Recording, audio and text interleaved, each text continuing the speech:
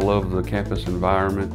I love working with students. I love the professors, and I just love the family environment that you have here at USC Upstate. A good atmosphere, a great place to work. I mean, interacting with faculty, staff, and students has just been awesome, and you maintain that because faculty and staff will be here for who knows how long, and the students are here for at least 4 years.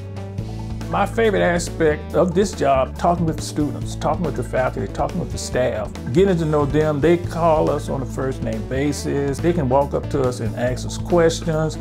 It's sort of like family oriented, and that's what we try to be, sort of like community policing. We offer getting some free classes here while you're employed. It's a good area to live in. I like being close to the mountains. We love going to the beach, and it's basically in between both. We receive a vast amount of training. We're full-fledged state constables. We have legal authority to do everything any other police officer does. If you want to work in university policing, you have to like students, and you have to understand students, what they're going through, be able to work with their emotional needs and physical needs. To be an effective campus police officer, you need to have integrity. When no one's looking, you're still doing the right thing. You want to be friendly, trustworthy. It's a great family campus. We've got great leadership with Dr. Kelly. The campus is a beautiful campus to work on.